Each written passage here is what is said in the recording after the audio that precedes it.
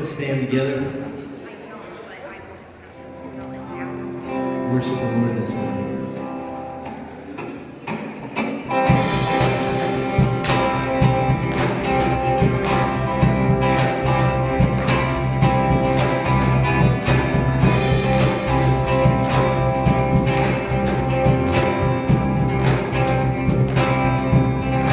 Holy, holy.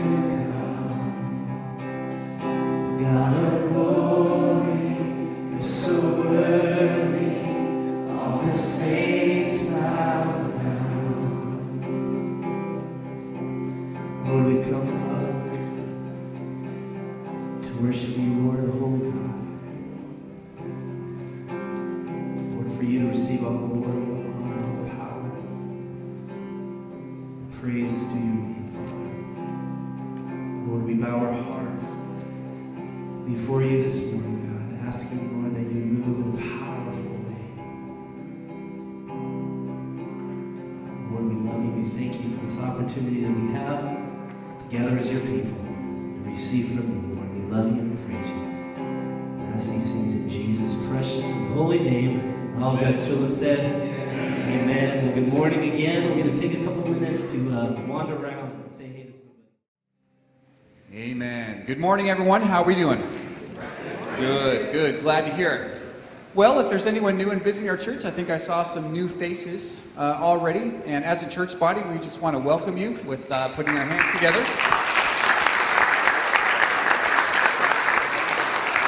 So glad to have you with us, and we pray your time here is blessed, and the Lord would just anoint you, and that His countenance would shine upon you, and you would just get all that the Lord wants to speak to you today out of this message. But before we talk about the message a little bit and get into some announcements, last night we had a great teaching by Pastor Phil. The study of the message, the title of the message was Navigating the Minefield. Matthew chapter 22, just took a survey of the entire chapter.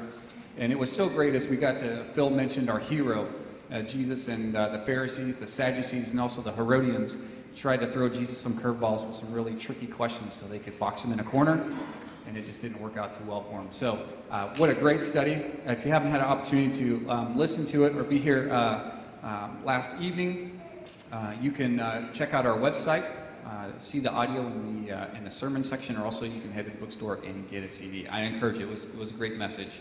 Pastor Ron is going to take us through verses 1 through 14. If you notice in your bulletins, you'll have the sermon notes form. Specifically, going to take a look at Here Comes the Bride, a parable that Jesus uses to speak about the kingdom of heaven. And really looking forward to a great time in first service. And I'm sure it will be the same as we learned this morning into the afternoon. Also inside your bulletins, there's a welcome form. Especially, we would encourage those of you that are new, as we welcome you, we also want to know how we might be able to minister to your needs spiritually, physically. If you have prayer requests, please let us know what those are. The welcome form is in the bulletin. We'd encourage you, once you fill it out, you can drop it off into the 2 tithes and offerings boxes located in the back of the sanctuary. Now for additional announcements, and before I get into mine, I'd like to invite up Jenny Sanchez, who's going to share with us a couple things concerning the ladies, a book club, and also women's breakfast. Good morning. On Mother's Day, Ron and Whitney my daughter Whitney, took me to see the Norman Rockwell exhibit at the Tacoma Art Museum, which is really good if you want to go. And one of the paintings that he did was called The Problem That We All Live With, which depicted Ruby Bridges. So anyway, yesterday I got to go and see her, hear her talk, and got to meet her, which was just thrilling for me, and has nothing to do with what I need to announce, except I'll try and segue into the book club. We're going to be starting a book club June 14th on Tuesday evenings at 7 p.m. This year we're going to read the book The Christian Secret of a Happy Life. It's written by Hannah Whitall Smith, who was a Quaker in the 1800s, and it's a really, really wonderful book, a lot about surrender and believing God at His Word. So that begins, you need to order your books in the bookstore by, I believe, June 5th is the date that we set for that. So, and have the first 2 chapters of that book read by June 14th at our first meeting, and that will be meeting at my home. And the second announcement is about the women's breakfast. We've been praying for the last few months about what the Lord would have those look like, whether we were going to start them again or not. And we really believe that the Lord has led us in that. So they'll be starting back up June 18th. It'll be the 3rd Saturday of every month. And that'll be a time where we come together and eat and really get to know one another over food, which is always great. And especially new members. And then we'll have a time of prayer together where we'll lift up our needs and the needs of women and really the needs of the body of Christ as a whole. So we're really excited about that. We feel like the Lord has really answered a prayer. We believe that the fervent, effective prayer of a righteous man availeth much. I got that wrong first service. But we really want to see the availing work of the Lord. He accomplishes great things, and we get to run the race with him. So that's it. All right, praise the Lord. Thank you. Thank you so much. Thanks, Jenny. All right, concerning today's activities, two specific announcements that I want to make about today are some reminders. Home Fellowship Barbecue. Remember, we're shutting down the home fellowships for the summer months, but before we do that, we're going to close it out by bringing everybody together and enjoying a barbecue and fellowship together. And that is actually, it says DeCourcy, but if you go down 7th Avenue on left, it's actually Clarks Creek North. Just look for the softball field, look for the tennis courts. We're going to be there, barbecue. We're going to have a great time. If you don't go to a home fellowship, we still encourage you. Please come out and meet some people that go to home fellowships and maybe decide if you'd like to go when we start them back up again after the summer months. Also, for children's ministry, Pastor Allen has come up a couple times and talked about the Bible drills that children's ministry is going to go through. Parents, the information meeting is today in the sanctuary, so please find Pastor Allen, come here, and that'll be after service, and you can have all of your questions answered and get all the information that you need to take your kids through the Bible drill. Amen? I'm looking forward to that and just training our kids up in the Lord with Scripture, Scripture, Scripture. You can't go wrong with that. Next up is Missions Fiesta. We've been talking about this for quite some time. We do have need for, if I'm correct, more items for the auction, correct? For donations. So please, you have I believe there's a flyer in here, and also there's a Missions Fiesta table as well. We really want to take the opportunity to bless 4 of our missionary groups that we support in our church, and we can do that by donating items for the auction, attending the event, and any questions that you may have about the items to donate, you can see the individuals at the table out in the foyer. So please be mindful of that. Next up, also in donations, speaking of donations, you'll notice if you go to the information table, all these baby bottles that we're carrying around. This isn't something new that we're doing at the church to put water in them to make sure we're hydrated. We're actually putting change in them because we're getting ready to donate that money to Adoptions Ministry that we're supporting. So we encourage you, if you haven't taken a bottle yet, or you have taken some and you have more change to donate, you can see the individuals at the information table, and they have the places where you can drop off the bottle with change in them, and also pick up another bottle to put some change in. So please be mindful of that as well. Last announcement before we go into housekeeping items is the Men at Work. And I talked a little bit about Men at Work. What a great opportunity that we have to serve other people, see some men nodding their heads. They had such a great time.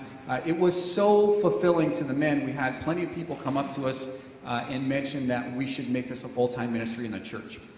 And so we had a men's leadership team meeting, and what we did decide to do in the meantime, in the summer months, we're actually going to, in place of our men's breakfast, we're going to continue Men at Work through the summer months. And then we'll just continue to pray about it and see what the Lord would have us do to continue it on, or maybe make it a full-time ministry. So I just want to encourage the men, great opportunity to serve once again. And if you have individuals that you think we might be able to do some yard work or projects at their house, please let us know. So the next one is going to be June 11th, second Saturday of each month now, in the summer months, starting at 7:30 a.m. We usually grab a breakfast burrito or something else that the man in ministry cooks up, head out, and we get some good work done for the Lord. Amen? Amen. Great time. Now, if you have a cell phone or any other electronic device that may distract during the service, now is a perfect time while I'm doing some housekeeping items to turn those off. If you need to leave the sanctuary at any time during the teaching of the Word, we simply ask that as you enter back in, you can find, there's some seats back there, some seats in the last few rows, and that always helps minimize distractions. And now let's bow our heads in prayer, because without the Lord we can do nothing, right? All things are possible with the Lord, and we want to have a great service. So let's ask the Lord just to bless it. Father, thank you so much that we have the opportunity just to come before you, Lord, and bow our knees before you, Lord, knowing who you are and knowing that we can do nothing, Lord, without you. We need you, Lord. We need you to speak personally to our hearts, specifically, Lord, the things that you need us to hear. Guard us against any distractions, and just allow us just to have a blessed time, Lord, in this house, Lord, that you've allowed us to spend time with you. And we ask these things in Jesus' name. Amen. We've got Pastor Ron up here, and also if we can open up the doors, I believe we have some special guests that are going to be spending some time with us for a little bit. That's right.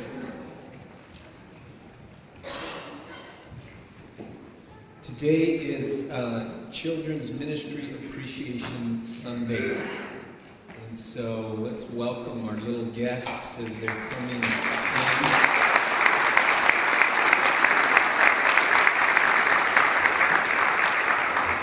Don't make sure some of them are panicking about now. Okay. Others are actually leading the teachers in here.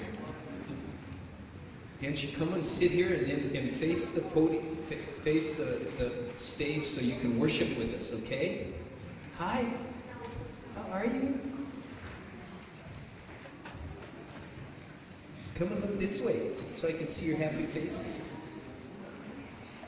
How are you?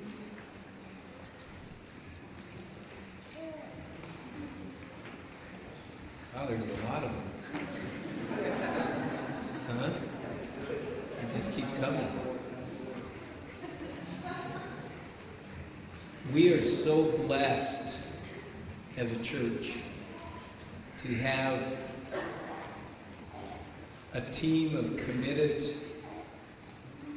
young adults and adults who are just committed to ministering to the spiritual needs of our children. And we as a church take very seriously the role of instructing a child in the way that they should go. And how are you?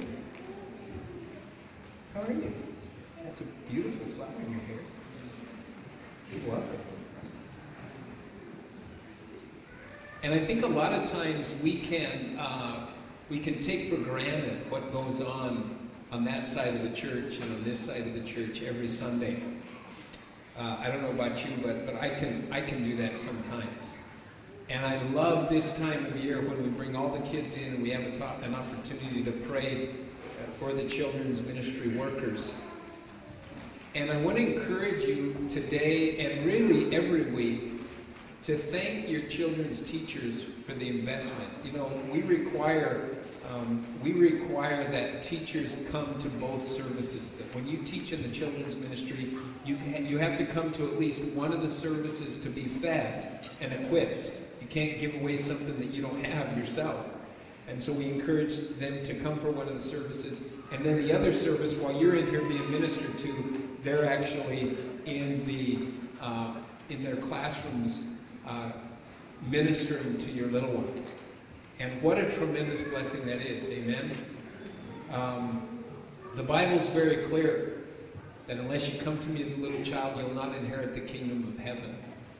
Jesus was very clear that if anyone causes one of these little ones to stumble, they would be better with a millstone tied around their neck and thrown into the sea. He does not take lightly, and we just hear all the time about the abuse of children, just how they use children in just terrible ways. And we're grateful that we can be a part of a church that embraces our children. And we're especially grateful to you teachers who sacrifice week after week, Wednesday after Wednesday, Sunday after Sunday, Saturday evenings. And we think of those nights when you've had a full week and all of a sudden it's Saturday night again, you've had a full day on Saturday and you realize, oh dear Lord, I don't know how I'm going to make it through tomorrow. Give me strength. And there's people that are praying for you, and we know that there are times when we're doing our own thing and you're preparing your lesson, and we want you to know how very much we appreciate that. So if any of you are involved in any way with the children's ministry, as an assistant, as a teacher, would you please stand just right where you are? Just go ahead and stand right where you are, including the teachers that have come. Any of you that are involved in the children's ministry or the nursery or any of that, just stand right where you are. And then if some of you who are right around them, if you would just lay your hand on their shoulder or on their back, or and we want to be able to pray with them. And I want to invite Kayla Trujillo. Where is Kayla? Come on up. She's going to start our prayer. Thanks for doing this, Kayla. She's going to start our prayer by praying for the teachers, and then I'll finish it up. So you pray however the Lord lays on your heart, okay? Let's pray. Dear Lord Jesus, thank you for all the teachers that they know what you put on their hearts, and they teach us all the things that they know about you, Lord. Amen. Lord Jesus, we do thank you for these dear teachers. We thank you, Lord, for your faithfulness. We thank you, Lord God, just for giving them to us. And we thank you, Lord, that they're willing to sacrifice their time and their effort to minister the love of Jesus to these precious little lambs. We're so very grateful for them, Lord God. We ask that you would bless them greatly as a result of their labors and their efforts. We ask that you would encourage them, Lord God. We pray that they would continue, Lord God, and that they would recognize, Lord, each day, each opportunity they have to minister, that they would recognize the incredible value and worth that is to these children, Lord. We know that the early childhood years and into their preteens, Lord, are critical times for them to come to faith in Jesus Christ. And we pray, Lord, that you would use them in a mighty way to bring them to that place of absolute surrender to you. We thank you for them. We rejoice in their birth. We rejoice in their service to our church. And we pray all these things in Jesus' name. And all God's people said, amen. Amen. Let's thank those teachers.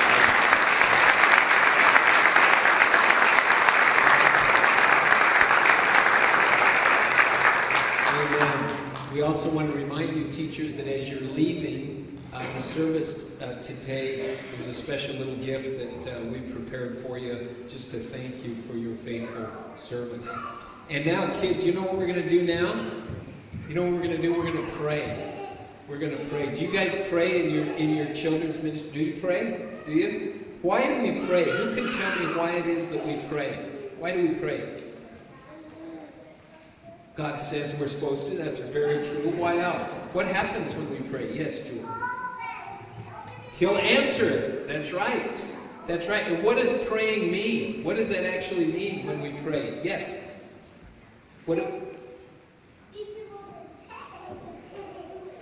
Because Jesus wants us to do it. Yes, Anna.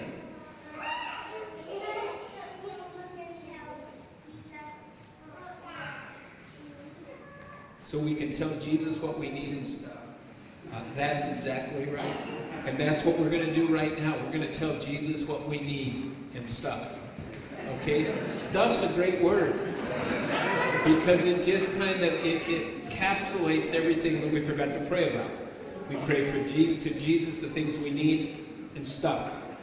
When you go grocery shopping, you get what's on your list and stuff. Okay?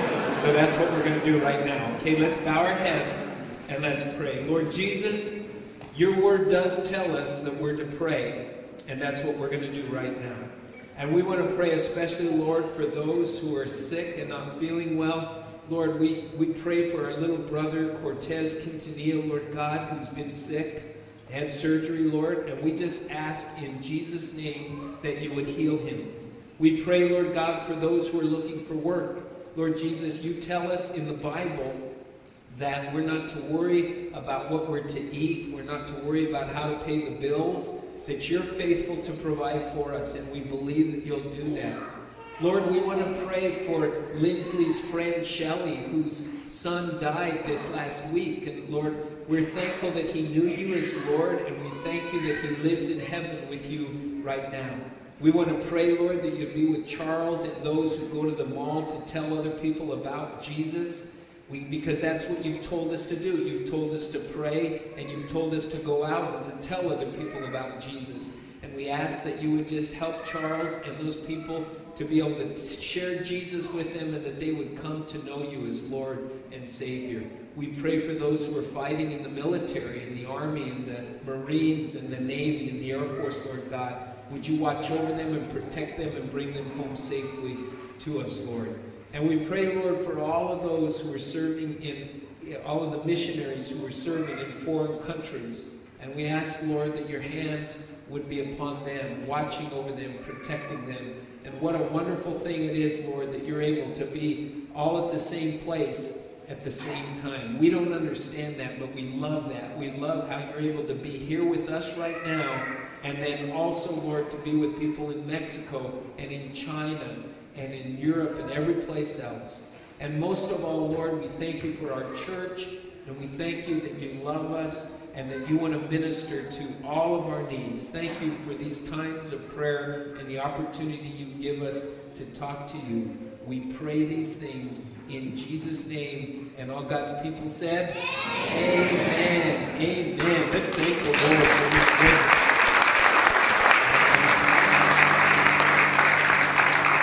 Okay, we're going to spend some time worshiping the Lord now, okay? Shall we all stand up and let's worship the Lord together? Yeah, so every Sunday I've been given the awesome privilege to do worship for your children, and it is an awesome privilege, and it's humbling. And most part of our worship is interactive, so we do hand motions and all kinds of things. So Jillian's going to show you that part. So, all right, keep your eyes on Jillian.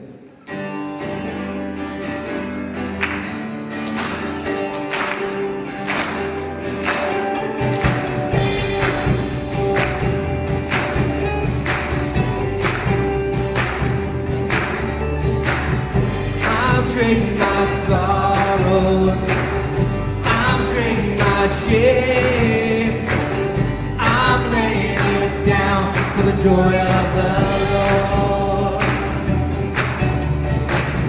I'm trading my sickness, I'm trading my pain, I'm laying it down for the joy of the Lord.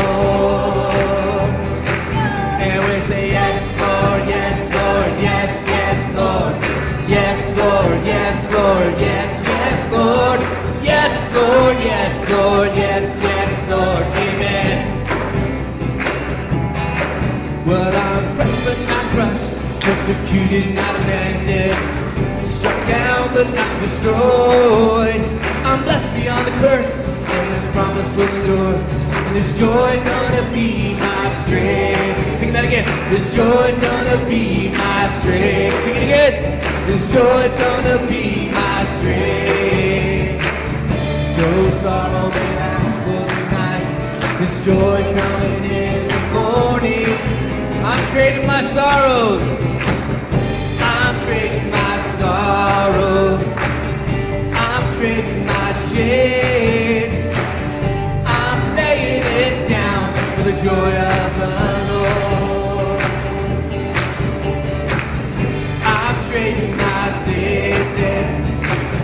I'm trading my pain. I'm laying it down for the joy of the Lord. And we say yes, Lord, yes, Lord, yes, yes, Lord. Yes, Lord, yes, Lord, yes, yes, Lord. Yes, Lord, yes, Lord, yes, yes, Lord. Amen. Okay, let's bring it down a little bit. We say,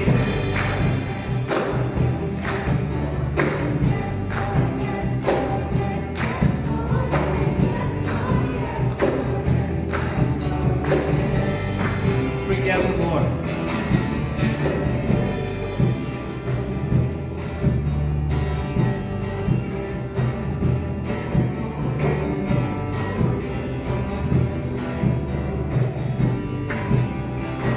Turn it up! We say yes, Lord, yes, Lord, yes, yes, Lord. Yes, Lord, yes, Lord, yes, yes, Lord. Yes, Lord, yes, Lord, yes, yes, Lord. Amen. Amen. Amen. Amen. Woo!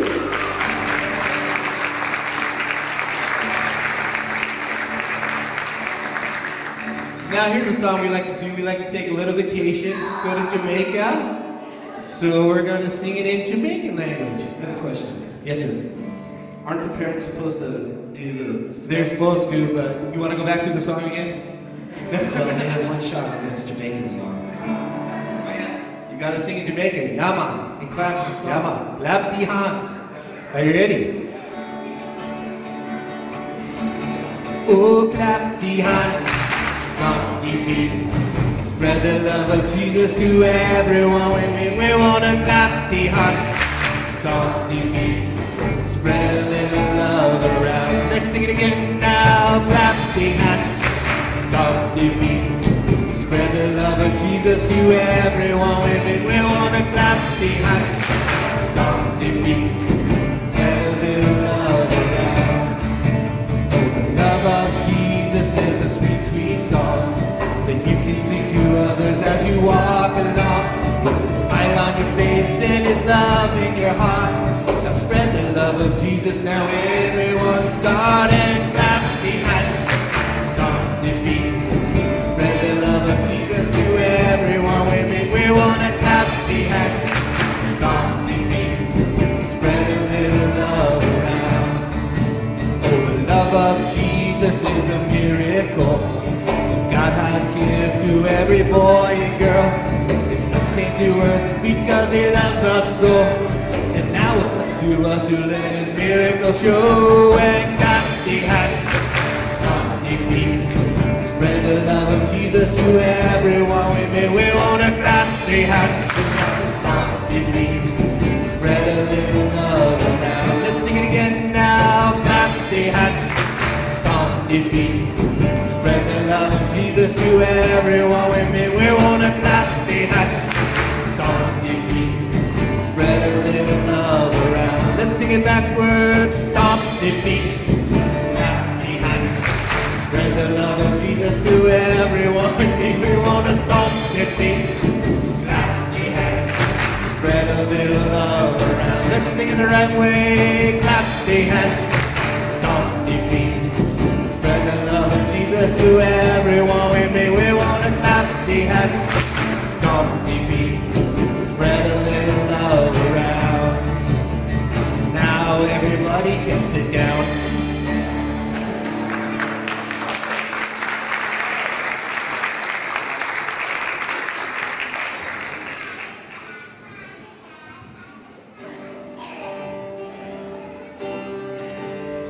Those songs are all fun.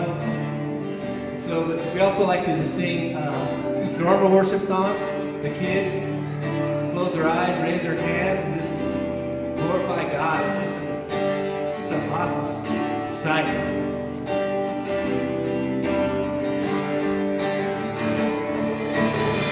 Before the world was made, before you spoke it to me, you were the King of Kings. Yeah, you were, and now you're reigning still, enthroned above all things. Angels and saints cry out, we join them as we sing, glory to God, glory to God, glory to God, forever. Glory to God, glory to God, glory to God, forever. Creator God, you gave me breath so I could praise your great and matchless name. All my days, so let my whole life be a blazing offering. A life that shouts and sings the greatness of our King. Glory to God, glory to God, glory to God, forever. Glory to God, glory to God, glory to God, forever. Take my life. And let it be all for you and for your glory. Take my life and let it be yours. Take my life and let it be all for you and for your glory. Take my life and let it be yours. We sing glory to God, glory to God, glory to God, forever. Glory to God, glory to God, glory to God, forever.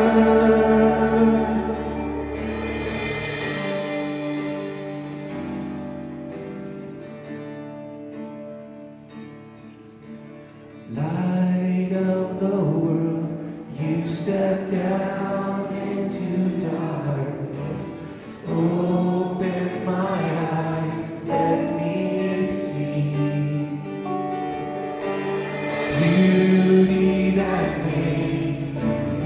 heart adore you, hope of a life spent with you. And here I am to worship, here I am to bow down, here I am to say that you're my God. You're altogether lovely, altogether worthy, altogether wonderful to me. King of all things, oh so highly exalted, glorious in heaven above.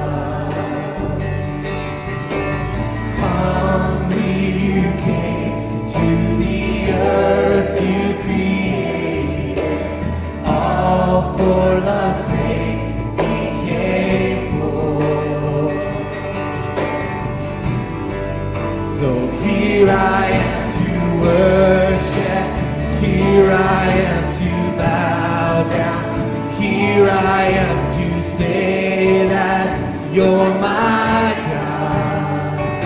You're altogether lovely, altogether worthy, altogether wonderful to me. I'll never know how much it costs to see my sin upon that cross. I'll never know it cost to see my sin upon that cross. Let's stand and sing. Here I am to worship, here I am to bow down, here I am to say that you're my God. You're altogether lovely, altogether worthy, altogether wonderful to me. Yes, here I am to worship, here I am to bow down, here I am to say that you're my God. You're altogether lovely, altogether worthy, altogether wonderful to me. Here I am to worship, here I am to bow down, here I am to say that you're my God. You're altogether lovely, altogether worthy, altogether wonderful to me. Lord Jesus, we're so blessed to be standing before you, worshiping you. And we, Lord, feel like at times like this, we just get a little glimpse of what it'll be like in heaven. And how it is, Lord, that we'll gladly trade our sorrows and our pain, our sickness, our sadness. And we'll experience, Lord, the glorious joy of being in the presence of our King. Thank you, Lord God, for this morning. Thank you that out of the mouths of babes, out of the mouths of these children, we've been blessed and encouraged. In Jesus' name we pray all these things. Amen. Amen. God bless you all. Thanks for coming. Thanks for coming.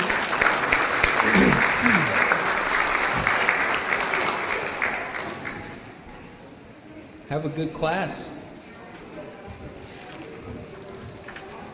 How many of you adults as you were singing that I've traded my pain, said, I wish I could trade my pain right now. I mean, in your body. Some of you were actually going through the hand motions and grabbing, but you were grabbing body parts that were really aching and really hurting.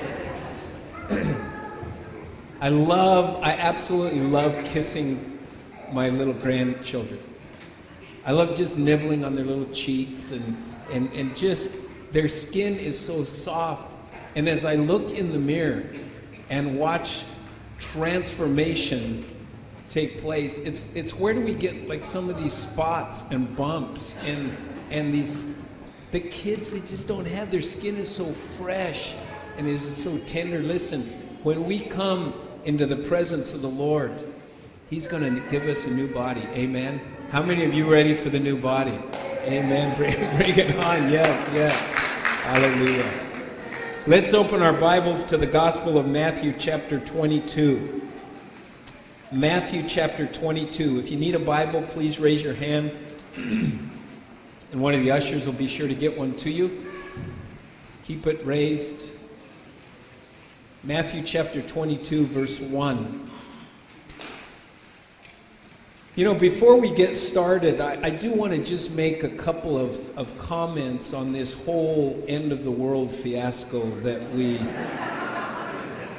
we went through yesterday, and that was supposed to have taken place yesterday. Would you hold your place there and just turn over a page or two to Matthew chapter 24, verse 36. We're going to be getting to that chapter in just a few weeks.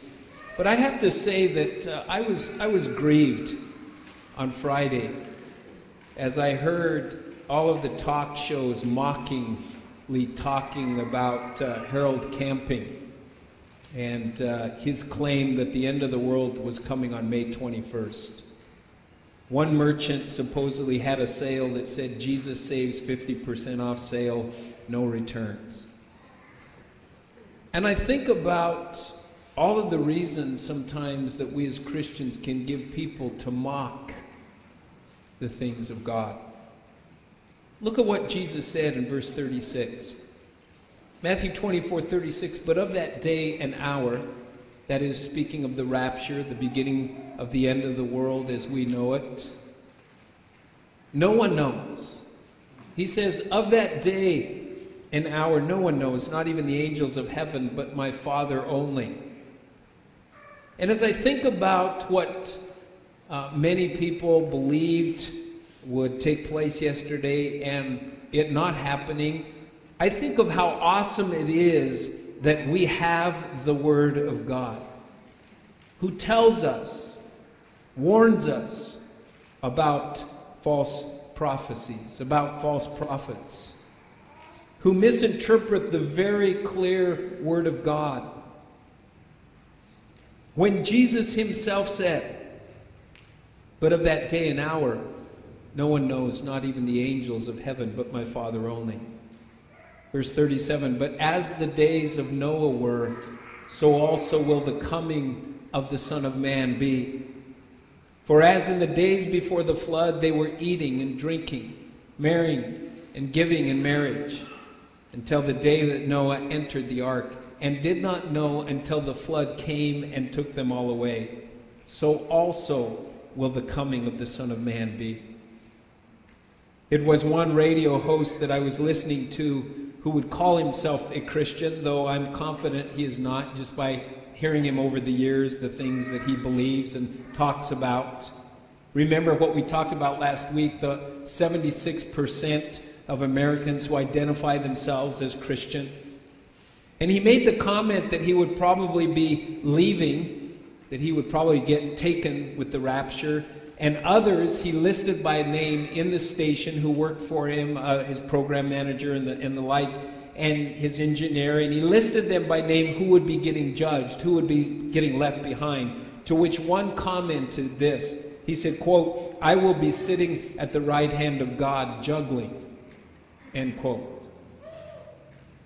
And yet we know, according to the Word of God, that for all those who refuse to call upon the name of the Lord Jesus Christ to be saved, who do not take to heart his words, which though it does tell us that he will return, it does not tell us when he will return.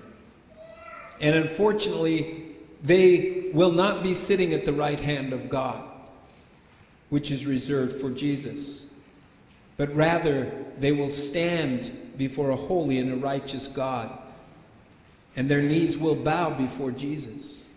They will confess his name as Lord, and then according to his word, they will be cast into outer darkness. And I find what a tremendous comfort we can take in God's word, which keeps us on track. It keeps us in a good place of knowing the truths about the end of the world, about what will happen when the trumpet of God does blow. 1 Thessalonians 4:16. For the Lord himself will descend from heaven with a shout, with the voice of an archangel, and with the trumpet of God.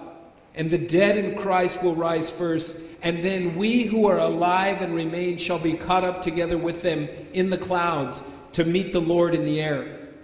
And thus we will always be with the Lord. Therefore comfort one another with these words. The Bible is clear that the end of the world is coming. And the Lord has called us to be ready. For we do not know the time nor the hour when this will take place. But as we will see in a few weeks in chapter 24, the signs of the Lord's return are all around us. And though we don't know when this will take place, we must be ready to be ready when that time does come. It is important that we are determined to find ourselves busy doing the things that the Lord would have us be doing, rather than going on about things as if it weren't going to happen. Now, one of those events that the Bible tells us we do have to look forward to is the marriage supper of the Lamb. Revelation 19:7. Let us be glad and rejoice and give him glory, for the marriage of the Lamb has come. His wife has made herself ready, and to her it was granted to be arrayed in fine linen, clean and bright. For the fine linen is the righteous acts of the saints. And then he said to me, write, blessed are those who are called to the marriage supper of the Lamb. And he said to me, these are the true sayings of God. You see, there is a wedding that is coming. And it is going to be the most glorious wedding you could ever imagine. I mean, you talk about a royal wedding. It is going to be the royal weddings of all weddings. And Jesus, the Bible tells us, is the bridegroom. And we, the church, are his bride. So will you stand with me? And let's look at Matthew chapter 22, beginning in verse 1. Let's read together. And Jesus answered and spoke to them again by parables and said, the kingdom of heaven is like a certain king who arranged a marriage for his son, and sent out his servants to call those who were invited to the wedding, and they were not willing to come. Again he sent out other servants, saying, tell those who are invited, see, I have prepared my dinner, my oxen and fatted cattle are killed, and all things are ready. Come to the wedding. But they made light of it and went their ways, one to his own farm, another to his business. And the rest seized his servants, treated them spitefully, and killed them. But when the king heard about it, he was furious. And he sent out his armies, destroyed those murderers, and burned up their city. And then he said to his servants, the wedding is ready, but those who were invited were not worthy. Therefore go into the highways, and as many as you find, invite to the wedding. So those servants went out into the highways and gathered together for all whom they had found, both bad and good. And the wedding hall was filled with guests. And when the king came in to see the guests, he saw a man there who did not have on a wedding garment. And so he said to him, friend, how did you come in here without a wedding garment? And he was speechless. And then the king said to the servants, "Bind him, hand and foot, take him away, and cast him into outer darkness. There will be weeping and gnashing of teeth. For many are called, but few are chosen." Father in heaven, we come before you this morning. We acknowledge, Lord, the challenges of the times in which we live. Lord, I pray that you would draw near to those who were misled this last week into believing a contradiction to what your very words declare. No one knows the day or the hour in which you will return. And I pray, Lord, that by the Holy Spirit you would draw them to a place of looking at your word, that they would not follow the false teaching of man. We pray, Lord, that you would put a hedge of protection around this place, guarding us from any distraction that would hinder what you want to accomplish, what you want to speak to us, O Lord. We give you free rein, Lord God, that you would instruct us from this amazing parable that Jesus spoke of the wedding feast. Speak to our hearts now, O Lord. We pray these things in Jesus' name. Amen. Amen. You may be seated. Well, we've learned that the purpose of the purpose of the parables, it was to reveal the mysteries of the kingdom of heaven. It was to reveal the mysteries of the kingdom of heaven to those who were seeking to understand spiritual truths, to understand the mysteries of God. Simply stated, the parables were stories to illustrate spiritual truths. Stories to illustrate spiritual truths.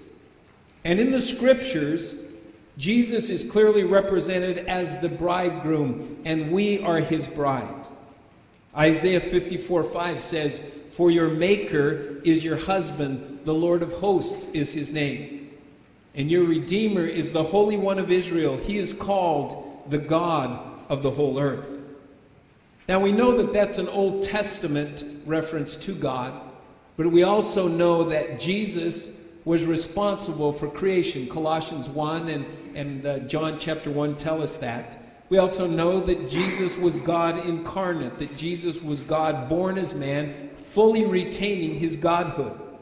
John the Baptist, he makes reference to Jesus as the bridegroom. When the disciples, they began to get worried about this new guy named Jesus who was baptizing people. And we read in John chapter 3 verse 27, where John said, "A man can receive nothing unless it has been given to him from heaven. You yourselves bear me witness that I said, I'm not the Christ, but I have been sent before him." Jesus, who has the bride, is the bridegroom. But the friend of the bridegroom, John is referring to himself, but the friend of the bridegroom, who stands and hears him, rejoices greatly because of the bridegroom's voice. Therefore this joy of mine is fulfilled. He must increase, but I must decrease. I love that picture of John pointing people to Jesus and saying, I'm not the bridegroom. I'm the friend of the bridegroom. It's as if John is saying, I'm the best man. And I love that picture. Can you imagine being the best man for Jesus? Will you hold your place there with me and just head over to the right and go to the book of Ephesians chapter 5 verse 22. You're going to come across Galatians and then Ephesians. If you hit Colossians or Philippians, you've gone too far. Ephesians chapter 5 verse 22. And we're going to look at some scripture which really speaks so very clearly of this relationship between Jesus and his church. Jesus and his church being the very same as a husband and his wife, a husband and his bride. And we read in Ephesians chapter 5 verse 22, "Wives, submit to your own husbands as to the Lord. For the husband is the head of the wife, as also Christ is the head of the church, and he is the Savior of the body." I love this picture of this relationship. I think there's great benefit to understanding this relationship of Jesus with the church, Jesus with his bride, and us as husbands with our brides. I often tell young couples who are getting married, and I especially tell the husband, your role is not to mold and shape her into who you think she should be. Your role is to create an environment for her, for God to speak into her life. And I, like many husbands, I've gone to the Lord, and I've thought, okay, I need to bring some things up to the Lord to straighten my wife out, because she's out of line here in a few areas. And inevitably, I go to the Lord, and the Lord says, you know, you've got the wrong agenda, because the one that needs to get straightened out is you. You're the problem here. And I have to tell you, far more times than not, that has been the case. And so it's dangerous to consider the scriptures and this picture of Jesus' relationship with his church and how we as husbands are to be relating to our brides. Just as Christ is head of the church and Savior of the body, verse 24, therefore, just as the church is subject to Christ, so let the wives be to their own husbands in everything. Husbands, love your wives, just as Christ also loved the church, and gave himself for her, for his bride, that he might sanctify and cleanse her with the washing of water by the word. And that's just what Jesus did for us. He sanctified us. He cleansed us by the washing of water, representative of the Holy Spirit and God's word. Verse 27, that he might present her to himself a glorious church, not having spot or wrinkle or any such thing, but that she should be holy and without blemish. Again, another picture of what Jesus did for us. Do you remember when he did that? When he made us holy, without spot, without blemish. Verse 28, so husbands ought to love their own wives as their own bodies. He who loves his wife loves himself. For no one ever hated his own flesh, but nourishes and cherishes it, just as the Lord does the church. For we are members of his body, of his flesh, and of his bones. For this reason a man shall leave his father and mother and be joined to his wife, and the two shall become one flesh. This is a great mystery, but I speak concerning Christ and the church. You see, he wanted us to understand something very important about Jesus' relationship with us, his church. We've been having a lot of weddings here lately, South Hill Calvary Chapel. Love is in the air. There's a bug out there, and if you're not careful, you're going to get bit by the bug. I mean, it's been happening. First, it was Ben Spector and Emily Bethune. They got married just about a month ago. And then 2 weeks ago, Jason Paul and Jennifer Ingham got married. And this coming Monday, a week from tomorrow, actually, Travis Sharp and Melissa Harris are getting married. I'm going to be doing the wedding ceremony. I enjoy those. And unfortunately, they're getting married in Phoenix, Arizona. And they asked if I'd be willing to go to Arizona to do the wedding. And being the servant of God that I am, willing to lay my life down for the sheep, I said I would sacrifice some time in the sun and do their wedding. Pray for me as I bask in the sun. Actually, do pray for me, because it's an outdoor wedding. I have a black suit. And I've heard that the day of the wedding, it's supposed to be 105 degrees. So they'll probably have to rush me to the pool or something. I don't know. But I really enjoy doing weddings.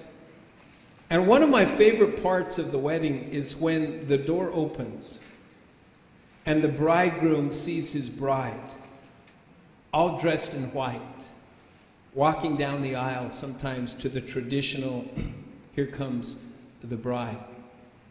And I love it in particular when, weddings have changed over the years, and it used to be that there was the tradition that you couldn't see your bride until at the altar, and now we've got to get the photos done, and we've got to get all that done. But I love this wedding. Travis and Melissa, he's not going to see her till the wedding, and that's especially special. And even when they do, I just love that moment when the doors open and everybody stands and you can just hear the groom. I mean, they just can't even believe what they're beholding there. As kids, we used to sing, Here Comes the Bride. Remember, here comes the bride, big, fat, and wide. Here comes the groom, skinny as a broom. Now, that's not a politically correct way to sing that song now. That's the way anybody did anybody else sing that when you were a kid? Thank the good Lord. I'd have been in deep trouble if that hadn't been the case. But I love that moment when the doors open. And I love thinking about it in context of our marriage to the Lord Jesus Christ. Revelation 21:1. Now I saw a new heaven and a new earth. For the first heaven and the first earth had passed away, and also there was no more sea. And then I, John, saw the holy city, the new Jerusalem, coming down out of heaven from God, prepared as a bride adorned for her husband. And I heard a loud voice from heaven saying, Behold, the tabernacle of God is with men, and he will dwell with them, and they shall be his people. God himself will be with them and be their God. I remember how exciting it was anticipating coming home from my honeymoon, realizing that never more would I have to say goodnight and part ways. When my youngest son married our daughter-in-law, Natalie, I asked him what was one of the things that he looked most forward to about being married, and he said this, quote, I'm looking forward to being with Natalie all the time. We've had countless days when we were always have to say goodbye at the end of the day. I'm looking forward to not having to say goodbye anymore, but to just be able to say goodnight. End quote. You see, the day is coming. The day is coming when we will physically be with Jesus, to always be with him for all eternity. In Matthew chapter 9, the disciples of John came to Jesus, and they said, Why do we and the Pharisees fast often, but your disciples do not fast? And Jesus said to them, Can the friends of the bridegroom mourn as long as the bridegroom is with them? But the days will come when the bridegroom will be taken away from them, and then they will fast, Jesus said. Listen, Jesus has temporarily been taken away from the earth. But as we said earlier, he will return. And so this parable which we're looking at this morning, it's a picture of a wedding. A wedding that God had prepared for his son, Jesus Christ. And the wedding guests in this parable represent those who come to be married to the bridegroom, not simply guests of the wedding. And Jesus said in verse 2, the kingdom of heaven is like a certain king, representing God, who arranged a marriage for his son, representing Jesus, and sent out his servants to call those who were invited to the wedding, and they were not willing to come. Now I know that many of you would agree that the invitation list is one of the most challenging aspects of planning the wedding, isn't it? It always starts small. Oh, honey, let's just have a small wedding. And then it just begins to grow. Well, we can't forget this person. We can't forget the postman. He's the one delivering all of the wedding invitations. Well, we can't forget the people at the post office. They're the ones sorting the invitations, and it goes on and on and on. And before you know it, you have more people than you can handle, and then you still manage to forget someone. How many of you have had that conversation? Are you going to the wedding? Well, we didn't get an invitation. Well, I'm sure they meant to invite you. Oh, come on. They're not even going to notice. You know, they're going to be off in cloud nine. Why don't you go ahead and come with us? And some of you know, especially the guys, they're great at that because they've figured out what they're going to eat at the wedding. And so they're not that concerned about the wedding. They want to go eat at the wedding. And so with the wife, go, no, honey, we didn't get an invitation. We're not going. We're not going. How many of you wives have told your husbands that? You know that you have. And your husbands, you're trying to talk them into going. Now, here's the most awesome thing about this wedding that Jesus is talking about in this parable, is this: everyone's invited. Absolutely everyone is invited to this wedding. And those who are invited, they represent those whom God is inviting to accept his invitation to be saved. And God desires that all would come to the wedding. He desires that all would come to salvation. 2 Peter 3:9. The Lord is not slack concerning his promise, as some count slackness, but is long-suffering towards us, not willing that any should perish, but that all should come to repentance. John 3:16, for God so loved the world that he gave his only begotten Son, that whoever believes in him should not perish but have everlasting life. 1 Timothy 2:3, I love this one. Listen, for this is good and acceptable in the sight of God our Savior, who desires all men to be saved and to come to the knowledge of the truth. God desires that all would come to the wedding. The kingdom of heaven, Jesus said, is like a certain king who arranged a marriage for his son. And he sent out his servants to call those who were invited to the wedding, and they were not willing to come. And so Jesus points out here that the question is not whether they were invited or not, but rather they weren't interested in coming. And clearly there were those whom it says were not willing to come. Now in the context of this parable, those who were not willing to come represent those who willfully reject the invitation to come to faith in Jesus Christ and thereby face condemnation. Again, verse 4, the king sent out other servants. Now we're going to see in a moment that these servants represent prophets who had foretold of Jesus as the Messiah, as the bridegroom. He sent out other servants saying, tell those who are invited, see, I have prepared my dinner, my oxen and fatted cattle are killed, and all things are ready. Come to the wedding. Now I love how you just see the longing heart of God wanting people to come to the wedding. Notice what it says. I prepared my dinner. My oxen and fatted cattle are killed. All things are ready. It's going to be an amazing, amazing feast. Those whom the king initially invites represents the Jews. Stephen, the first Christian martyr, just prior to being stoned, he spoke of how they had treated these servants of God, who, as we have seen in Jeremiah, had been warning people of the judgment that was coming if they refused to be obedient to the ways of God. And in Acts 7:51, he said, you stiff-necked and uncircumcised in heart and ears. He's speaking to the Jews. You always resist the Holy Spirit, as your fathers did, so you do also. Which of the prophets did your fathers not persecute? And they killed those who foretold the coming of the just one, of whom you now have become betrayers and murderers, who have received the law by the direction of angels and have not kept it. So he said they would send these prophets out and they would reject them. Will you hold your place there and turn just a couple of books over to John chapter 16, verse 5. John 16:5.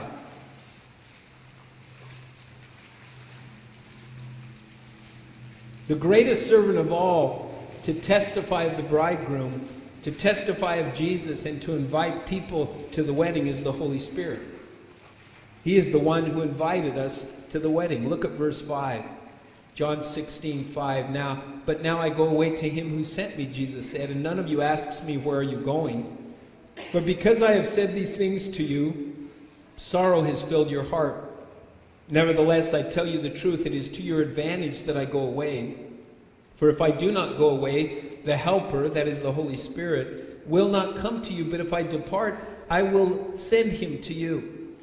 And when he has come, he will convict the world of sin and of righteousness and of judgment. Of sin because they do not believe in me. Of righteousness because I go to my Father and you see me no more. Of judgment because the ruler of this world is judged. I still have many things to say to you, but you cannot bear them now. However, when he, the Spirit of truth, has come, he'll guide you into all truth. For he will not speak on his own authority, but whatever he hears, he will speak, and he will tell you things to come. He will glorify me, for he will take of what is mine and declare it to you. All things that the Father has are mine. Therefore I said that he will take of mine and declare it to you. And so the Lord has made every effort to invite people to come.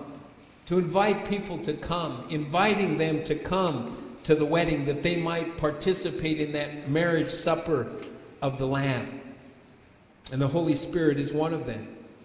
He sent many prophets, and he raised up many preachers of the word, of which I am gladly one of them, to invite people to come.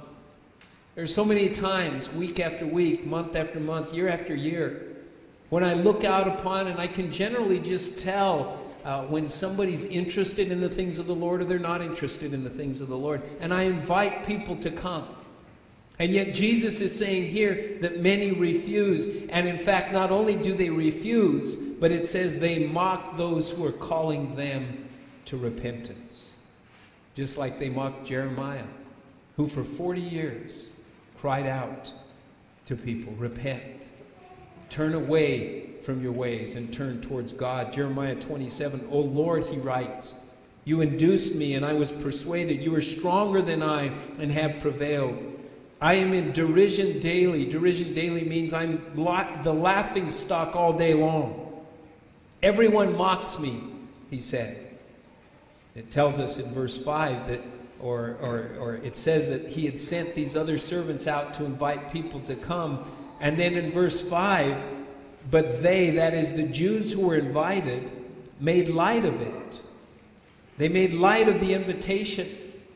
And they went their ways, one to his own farm, another to his business. They had other things to do. This is the scoffing I spoke of earlier.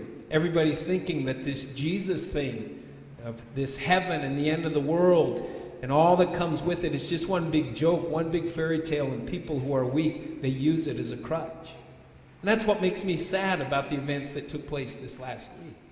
We knew that the Lord wasn't going to come back yesterday. We knew that. How did we know that? Because Jesus said that it wasn't going to happen. And yet so many people come in the name of Christ, and they say things that are just, they're not sound in accordance with the Word of God. And that's why Jesus said, as in the days before the flood, they were eating and drinking, marrying, giving in marriage, until the day that Noah entered the ark, and they did not know until the flood came and took them all away. And the reality is that the day is going to come when the Lord is going to take his church. There will be people left behind. Verse 6 says that they went so far, and the rest seized his servants, treated them shamefully or spitefully, and killed them. In chapter 23, we read of Jesus' harsh words to the Pharisees, to the religious Jews who should have known better. They were supposed to be experts of the law and the prophets, and yet they got all caught up in their prestige and their accolades and the big business of religion, and they completely ignored the messenger and the message, and they killed the messenger. Matthew 23:37, when Jesus is coming into Jerusalem, he says, "O Jerusalem, Jerusalem, the one who kills the prophets and stones those who are sent to her. They came to warn you of the things to come. How often I wanted to gather your children together as a hen gathers her chicks under her wings, but you were not willing." See, they didn't like the message. There's a lot of people today, they don't like the message. There may be some of you here, you don't like the message. And so the answer is, let's kill the messenger, and maybe it'll go away. But thanks be to God, with this life-giving message, many have been trying to put it to death from the beginning, but they cannot. It keeps going on and on and on and on, and it will until the return of the Lord. Amen. Praise be to God. We've seen this consistency in the life of Jeremiah, even in the midst of great persecution and tribulation, and people rejecting him and beating him and laughing at him and mocking him. Jeremiah writes in Jeremiah 26:2, "Thus says the Lord, stand in the court of the Lord's house and speak to all the cities of Judah which come to worship in the Lord's house. All the words I command you to speak to them. Do not diminish a word." Now there are times that I speak things from God's word, things that he puts on my heart, and I know that people don't like it. And I know that they get angry.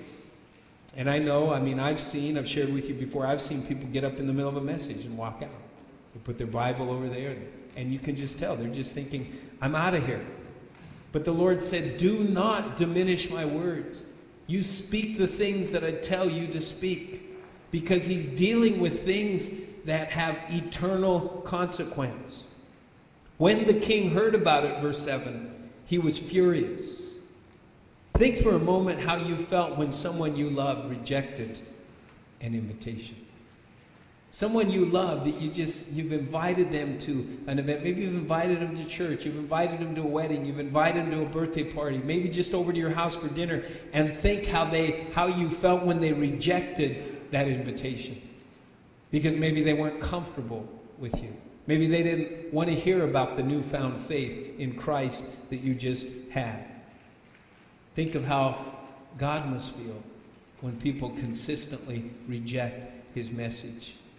When the king heard about it, verse 7, he was furious, and he sent out his armies, destroyed those murderers, and burned up their city. Now that prophetically took place in 70 AD, when under the Roman Emperor Titus, he came in and destroyed Jerusalem, burned it. Then he said to his servants, "The wedding is ready, but those who were invited were not worthy." That is, by their own refusal to accept. Again, in the context of this parable, Jesus is speaking here of the Jews who were not willing to listen to his invitation. And so the king, representing God, he turns from his original guest list, the Jews, and he opens it up to the Gentiles, to the non-Jews. Now, it's important to note here that we know from Scripture that it is because of their hardened hearts that he turned them over to blindness, but clearly he is not done with the Jews. They're still his chosen people, and their eyes will be opened again. Now, most anyone could have told you who understands this how the talks with President Obama and Netanyahu would have gone. Our nation is slowly turning its back on Israel. And we shouldn't be surprised when we look in the prophetic scriptures and see that the United States isn't in there. The Bible says that he will bless those who bless Israel and curse those who curse Israel. And we as a nation have stood with Israel for a very long time. In fact, when we go over there, I've talked to the locals there in Israel, and they say, including the Palestinians, that they are not that impressed with our president. But they do love our nation, because over the years we have stood with him. And now we have a leadership that's saying, no, it's time to divide the land that God proclaimed belonged to the Jews and was to remain with them. When it's all said and done, that land isn't going to be divided. Oh, we may see some sort of temporary division and turmoil, but just look at Revelation and see who owns the land when it's all said and done. When you read Romans chapter 11, it speaks clearly of this truth. And Paul begins in Romans 11:1, "I say then, has God cast away his people? Certainly not. For I also am an Israelite of the seed of Abraham and of the tribe of Benjamin." This whole idea that God is through with the Jews, that they missed their opportunity and the church has replaced them, is called replacement theology, and it simply is not biblically correct. And when you read Romans 11 and Revelation, you see that clearly the Jews' eyes are opened and they return to the Lord. But we also see in Scripture, in the day of Jesus, and the Lord told the Apostle Paul, he said, "Now I'm sending you to proclaim the good news of salvation to the Gentiles." And verse 9, he says, "Therefore go into the highways, and as many as you find, whoever you run across, you just start inviting them to the wedding." Oh, I look forward to the day when you get so ignited for Jesus, you get so on fire, that you just, bam, you just start inviting people to church. Well, why do you want me to come? You just got to come. You just got to come and hear. You got to hear what God speaks through his word. He says, go out. Whoever you run across, invite to the wedding. Revelation 22:17. "And the Spirit and the bride say, come. And let him who hears say, come. And let him who thirsts come. Whoever desires, let him take of the water of life freely." And so verse 10 says, those servants, they did what they were told. They went out into the highways, and they gathered together all whom they found. Notice, both good and bad, both bad and good. And the wedding hall was filled with guests. Don't you just love that? Don't you love how the Lord called you when you were bad? And I don't mean bad as in good. I mean bad. I mean when you were nasty. I love that the Lord called me when I was bad, when I had issues, when I wasn't good. I love that the Lord calls us when we think we're good. But the Bible tells us that all have sinned and fall short of the glory of God, and there is none who does good, no, not one. And I'm glad that the Lord loves us enough that he says, come one, come all. Bad, good, indifferent, I don't care. Come one, come all. Now, Jesus caught a lot of flack for that, didn't he? He was always being accused of hanging out with sinners, to which he replied in Mark 2:17, those who are well have no need of a physician, but those who are sick. I did not come to call the righteous, but sinners to repentance. Now in verse 11, the parable speaks of a wedding garment. In our case, we would think of it as the wedding dress, which is traditionally white. Have you ever thought about why the wedding dress is white? I know until I got into this study, I know that I always thought that it was because it suggested or represented innocence and sexual purity. And in fact, in later years, it has come to represent that. But that wasn't originally the case. Originally, it was Queen Victoria's marriage to Prince Albert in 1840 where the first white wedding dress was first noticed, or at least documented as being the first. And at that time, it was a symbol of wealth and status. Wearing a dress that you would wear only once, it was only the wealthy that could do that. It was only the wealthy that could afford something that could be laundered so white that it just was brilliant. But I find it interesting that both of these traditions I find particularly applicable and supported by Scripture. And it's always so exciting when you discover these things and how the world's handling things and you see the connection to the two. Listen to Isaiah 1:18. Come now, and let us reason together, says the Lord. Though your sins are like scarlet, they shall be white as snow. Though they are red like crimson, they shall be as wool. You know, it's not uncommon, as I'm counseling, doing pre-marriage counseling or pre-engagement counseling, I always ask that awkward question, are you behaving yourself physically? Are you sleeping together? And occasionally, they'll hang their heads down and they'll confess. And I'm able to just look at him and I'm able to say, listen, if you will just get on your knees and just repent and just ask the Lord his forgiveness, he will wash that sin away as white as snow. And to be able to tell him with all of the confidence and certainty that I have in my heart, to be able to say, and on your wedding night, there will be joy and blessing that you can't imagine. Because that's what the Lord does for us. He washes us as white as snow. Though our sins are like crimson, they shall be as wool. Revelation 9:11, I saw heaven open, and behold, a white horse, Jesus, and he who sat on him was called Faithful and True, and in righteousness he judges and makes war. His flames were like a flame of fire, and on his head were many crowns. He had a name written that no one knew except himself. He was clothed with a robe dipped in blood, and his name is called the Word of God. And the armies in heaven, that's us, clothed in fine linen, white and clean, followed him on white horses. That's the wedding garment.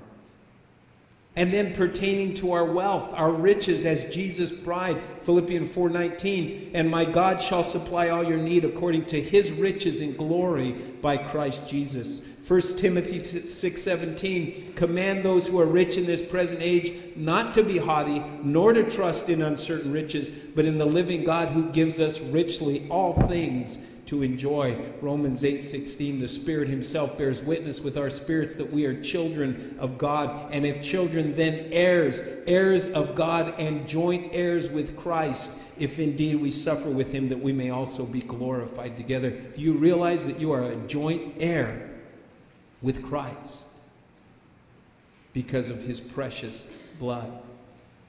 Ephesians 1 says that we've been blessed with every spiritual blessing in the heavenly places. So the next time you look at a wedding dress and you think, man, I'm married to the Lamb of God who took away the sins of the world. I've been made pure, and I'm married into some serious riches. That's what the Lord's done for us. But verse 11, when the king came in to see the guest, he saw a man there who did not have on a wedding garment. Somehow they must have thought they could come in without being made clean. And so he said to him, "Friend, how did you come here without a wedding garment?" And he was speechless. Isn't it interesting? It says he was speechless. In other words, there's nothing that you can say. The only thing to say when you're confronted with your uncleanliness is, "Father, forgive me. I'm a sinner. Please save me." Friend, how did you come here without a wedding garment? He was speechless. Verse 13, then the king said to his servants, "Bind him hand and foot, take him away, and cast him into outer darkness. There will be weeping and gnashing of teeth. For many are called, but few are chosen." Many are called, but few are chosen. Now, we could take a few weeks just to consider all that Jesus is saying in verse 14. Many are called, but few are chosen. However, suffice to say that I believe it is much simpler than what it appears to be. We see throughout the scriptures, especially in our text this morning, that God calls all to come to him. But the reason that few are chosen, listen, the reason that few are chosen is not because of God, but because few choose Jesus. This is really what it boils down to. Sometimes when we read, many are called, but few are chosen, we see Jesus in heaven. What do you think, Jesus? We see God in heaven saying, "What do you think, Jesus? Heaven or hell?" Heaven? Okay. What do you think? Heaven or hell? Not sure? Okay. Eeny, meeny, miny, mo. You know, I mean, that's sometimes the picture. Listen, that is not the case. The reason few are chosen is not because of God, but because few choose Jesus. With all of my heart, I do not believe God sits in heaven deciding who's going to go to hell and who's going to go to heaven. I believe that the best way for us to communicate his omniscience, the fact that he knows everything, is to say he chooses. When the reality is simply that he knows before we choose precisely what we're going to choose and who it is who's going to choose to come to the wedding. Let me say that one more time because it can be a little bit of a tongue twister there. Listen. The reality is simply that God knows before we choose precisely what we're going to choose, because he's all-knowing, and who it is that is going to choose to come to the wedding. That's why he says, "For many are called, but few are chosen," because few choose Jesus. It's interesting, and I'll conclude with this, that in the Eastern culture, when someone important prepared a marriage feast, they would provide suitable wedding garments to be worn by the guests when they sat down to the banquet. And in the context of this parable, it is Jesus who has provided us with that wedding garment, that white wedding garment, signifying purity, signifying wealth and eternal riches. Listen to Isaiah 61:10. "I will greatly rejoice in the Lord. My soul shall be joyful in my God. For he has clothed me with the garments of salvation. He has covered me with the robe of righteousness." Ah, how does that sound? He has covered me with the robe of righteousness. I want you to think for a moment about what you used to be like before you came to faith in Jesus Christ. I want you to think about for a moment what you may be like now without Jesus Christ, and what it's like to be clothed with the robe of righteousness. Amen? Does that feel good?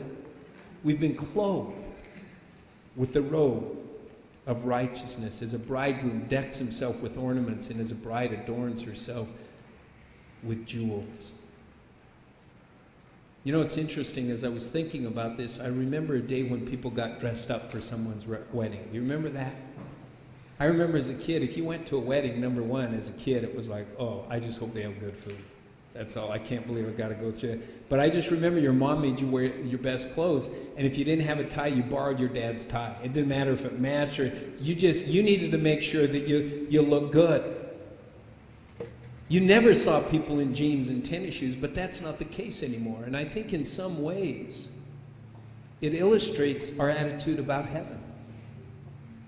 People want to go to the wedding dressed any way they like, without accepting the wedding garment. But Jesus makes clear it does not work that way. God has invited us to the royal wedding, the marriage supper of the Lamb, the marriage of sinful man and his Son, Jesus Christ. And he has made it so that we put aside our ratty, old, filthy clothes and we put on the Lord Jesus Christ, the robe of righteousness. And if we think for a moment that we're going to make it to the wedding just wearing our ratty old jeans and tennis shoes, listen, it ain't going to work. Because the Lord wants to put upon us the robe of righteousness, that we would be ready to attend the marriage supper of the Lamb. Jesus is coming back. We don't know when. But the question is are you ready? Are you ready? Because I'm giving you an invitation right now. And only you and you alone knows if you've accepted the invitation to the wedding. And the Lord knows if right now the conversation's going in, you know, I realize this is your job, Pastor. I realize this is church. I realize this is what you do, but I got other things to do. I got a farm. I got a business. Listen, you never know when your life's going to come to an end. You just don't know. You know that's true.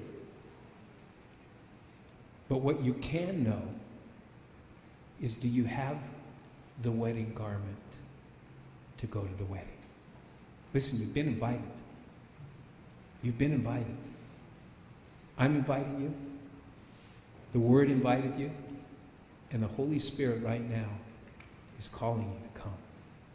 Father, we pray right now that your hand would be upon this place. Lord, we thank you for your word that declares so very clearly that all are invited to the wedding, but not all will accept that invitation. And Lord, I confess that there are times when I get discouraged, when I look upon a group of people like this, and I know that there are some who have not accepted the invitation. And I know that breaks your heart. And Lord, I confess a fear according to your word for their eternal destiny. But oh Lord, how I love the word of God that declares all who call upon the name of the Lord shall be saved.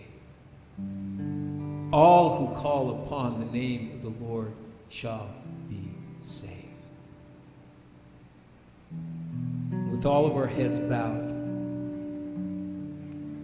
if there are any of you here who have not accepted the invitation to the wedding feast, to be married to Jesus, with all our heads bowed, would you just raise your hand so that I can see it and pray with you?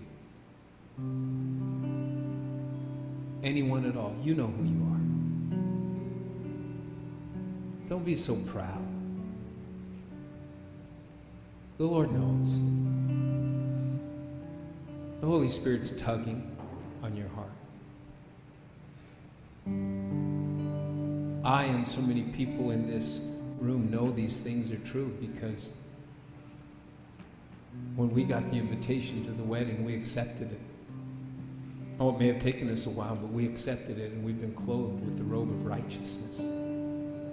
Some of you may have been walking in unrighteousness so long you can't even imagine what righteousness is like. Let me tell you, it's glorious. It's glorious. There's nothing like it. Anyone at all. You want to receive that wedding garment. You want to receive that invitation. You want to be assured of that place at the marriage supper of the Lamb. Just raise your hand so that I can pray with you. Anyone at all.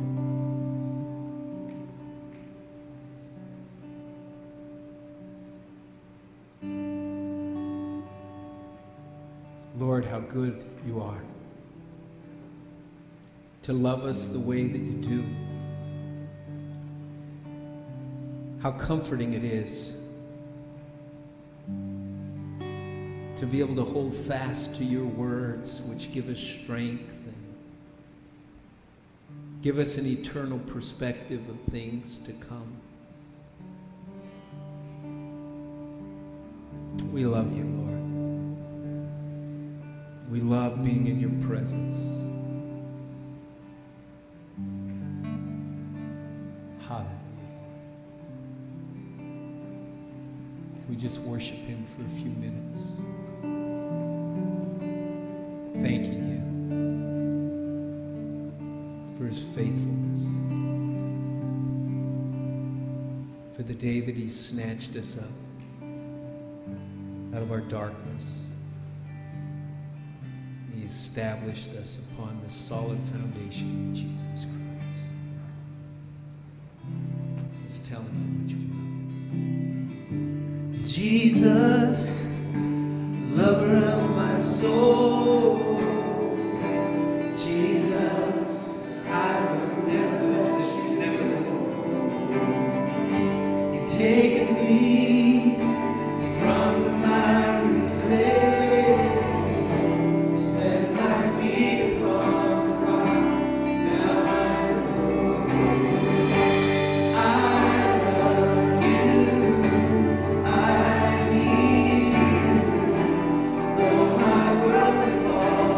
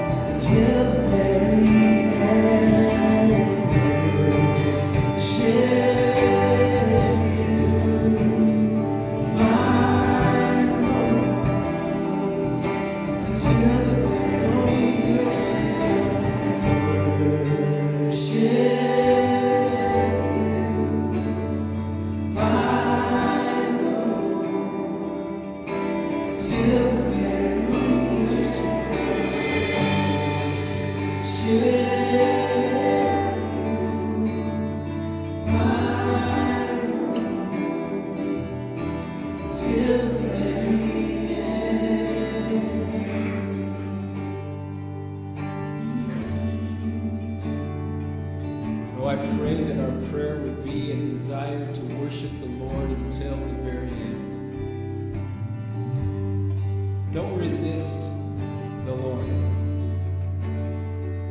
Listen to your family members who are inviting you to the wedding. Go out. Start inviting people to the wedding, the marriage supper of the Lamb. Let me tell you, there is nothing like living for Christ. Amen? Nothing like it. Amen? Nothing like it. God bless you all. If any of you need prayer, please come forward. We always have people up here that are eager to pray with you, encourage you in any way. Have a blessed afternoon. We'll see a lot of you at the home.